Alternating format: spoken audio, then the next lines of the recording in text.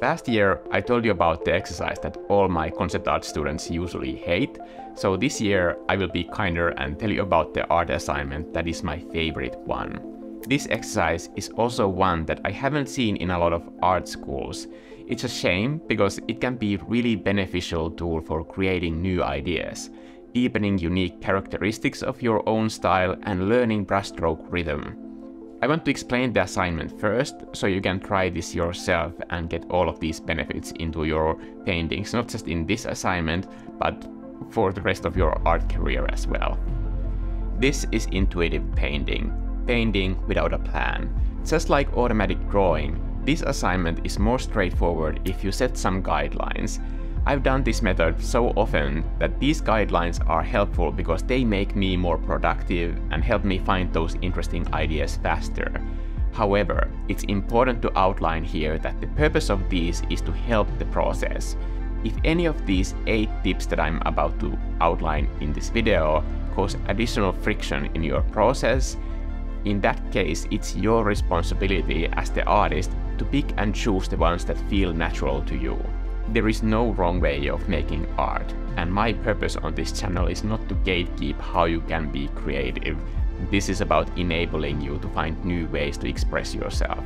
So I hope that you can approach this art assignment with curiosity and keep an eye out on how you feel throughout the process, and I hope that you notice those moments where you stumble upon something that is exciting or fun, because those are usually way more difficult to notice than the moments of frustration when you have a visual problem or if there's a technical issue that you can't get across.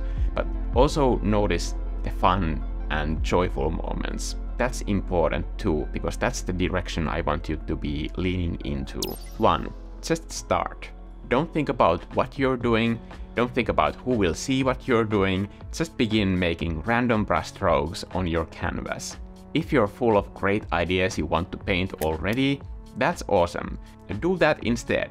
But on those days you want to paint but are completely flatlining regarding ideas, and I know I'm not the only one who has those days, during those moments, remember this exercise, and just like that, we have already made you way more productive than those artists who sit around waiting for divine intervention. I was one of those people as well at one point, but after I have discovered intuitive painting, this is also my default mode when I get to my work desk, and of course I'm not feeling inspired every single day. I'm here painting every day, but sometimes I just start like this when I don't have an idea or I'm not working on a commission where the idea is basically provided to me. Intuitive painting is about letting go of your goals and plans. The best way to notice how insanely powerful momentum can be is to start when you don't have a clear end goal you're working towards. This might sound easy, but it's really this first part that is going to be the most difficult one. Trusting the process and investing your time into the unknown feels scary. I'm not going to lie to you and say that you'll get better at this part later. Starting will always be scary. Art is full of things that trigger our fear response, and this exercise too can do that. Even if the fears never really go away, you will grow to meet that challenge. Bravery is like a muscle that gets stronger through use. And I promise that these tips will make that dive into the unknown a little bit easier. 2. Use resolution and brush size to speed up your beginning. By this, I mean starting with as massive of a brush you can use. If the maximum brush size still feels small on your canvas, in that case, you can work on your initial sketch in smaller canvas size and increase the resolution once you are deeper into the blocking process. If you want to make sure the expansion of your canvas fits your painting, you can first increase the canvas size and then manually scale up your picture using bicubic interpolation mode. Use bilinear mode if your plan consists mainly of graphic shapes with hard edges. The nearest neighbor is only for pixel art, so if you've done pixel art recently in Procreate, remember to set this back into bicubic mode, because the app remembers your last transform settings. 3. Zoom out.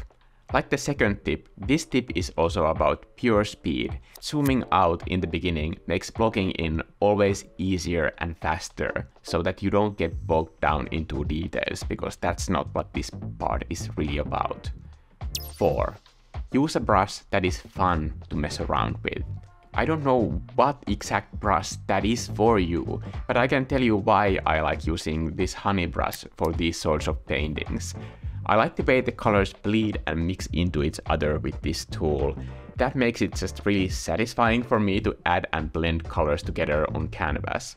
To be perfectly clear here, the solution is not to use this same tool that I am using. Use whatever makes you excited to spread color around. That should be fun. Anything that makes you feel like a kid who can use as much paint as you want on any surface. If you can get there into that mindset, you know you're doing this right. When I'm having fun just enjoying the action of painting, it's easier to follow the next guideline. 5. Refrain from trying to control the painting. What you want to achieve is a feeling of assisting the painting without controlling the subject matter. Try to listen to your own thoughts when you feel like changing the painting to something else and then just say no. Instead, try to see what the painting already looks like and just improve that to be more visible. If you are still waiting to see something in the mass of brushstrokes, just make more extensive changes and keep doing that until you see something. Don't scale the canvas up or zoom in before seeing the shapes that interest you, because that will only make it more difficult to get to that part where you grab onto an idea that is already there on the canvas. During this assignment, I think of myself as something other than the creative force behind the artwork. I see myself as an assistant to the painting that's happening in front of me. And I know that this might sound silly, but it really does help me paint. My part in this process is to fix the technical aspects. This allows me to let go of responsibility of making something pretty or impressive. I'm basically the janitor of this painting, and I love it. Also, give yourself enough time to discover what the painting is about. In that previous video, I was describing imagination interval training, and in that, the goal is to grab onto the first idea that comes along because of the time constraints. That whole session is a total adrenaline rush. Here, you have time to shuffle the pieces until you discover something that truly speaks to you. Whatever happens, don't let yourself get frustrated if it looks like you're not making progress. Art is not always about making progress. Sometimes it's just about discovery, and your job as an artist is to just keep going until you find something worth discovering. The crucial part here is to refrain from demanding anything of your creativity.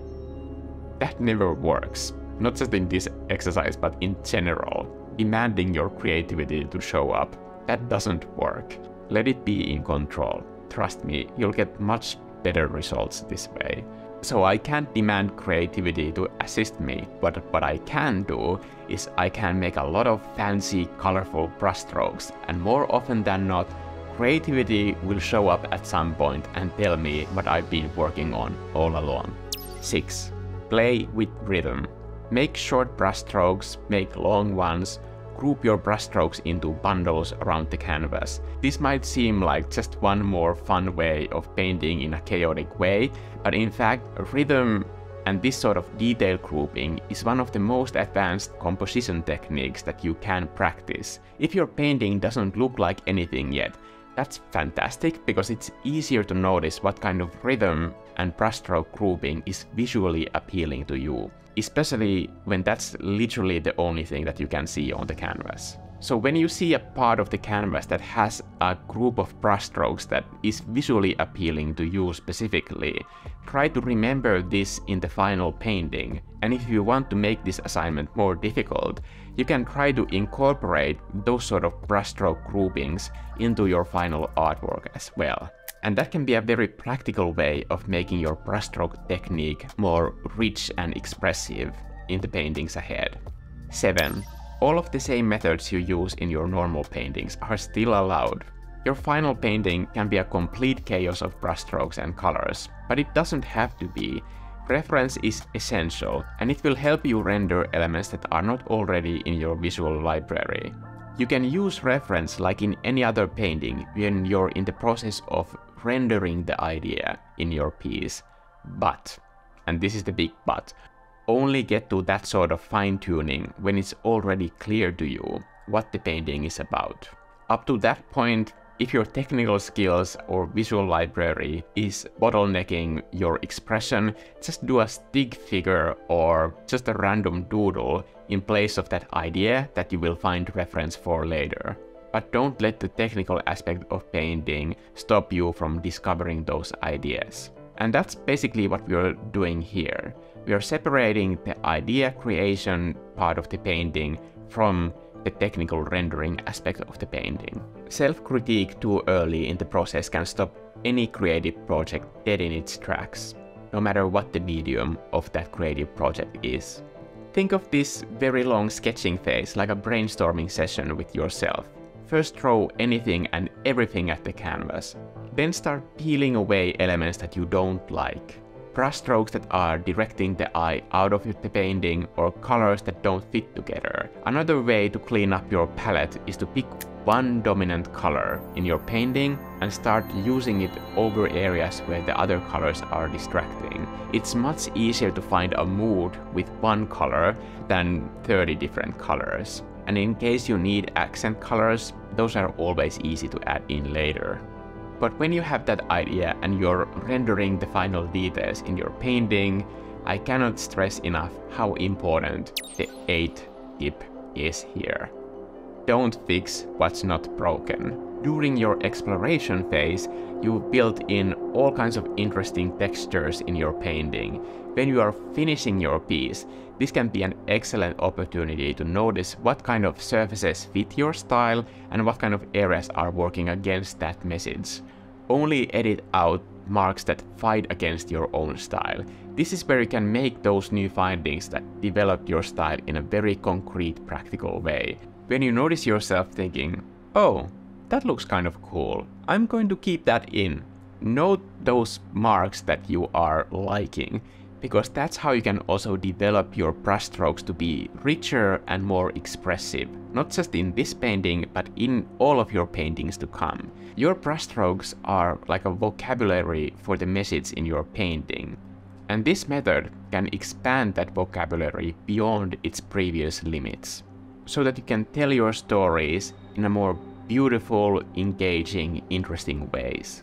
By working like this, it's possible to shut down that self-critical side of your brain that is always trying to shoot down great ideas. For example, I love painting islands and underwater scenes. Those are some of my favorite things ever to paint. There was a moment in this process where I kept trying to figure out if this painting is an island or an underwater scene. But by following my own guidelines, I was able to let go of control and let the painting be what it already was. This is an island and an underwater scene at the same time. And noticing that moment during live stream where I was painting this, that moment where I could see what was in front of me instead of thinking I'm in charge, that was one of the most exciting moments I've had with art all year. This combination seems so simple and right for my art that I can't believe I haven't done it before. Now I have this whole new topic to explore ahead of me, and I'm so proud that I didn't get in the way of that happening by overthinking it. And that's really why I wanted to make this video, because I know you all have these completely hidden aspects of your creativity that you don't even know about yet. But with a little bit of trickery, I'm sure it's possible to tease out these new concepts so that you and all the rest of us can see them. Intuitive painting doesn't have to turn into anything like this. It can remain as an abstract jungle of colors and shapes. Just remember to enjoy the process. We all take art too seriously sometimes, and deep down inside, I believe we all have that inner child who wants to just make a mess. A big, colorful, chaotic, dazzlingly beautiful mess, also known as art. I'm Mikko, and I'll see you in the next one. Stay creative.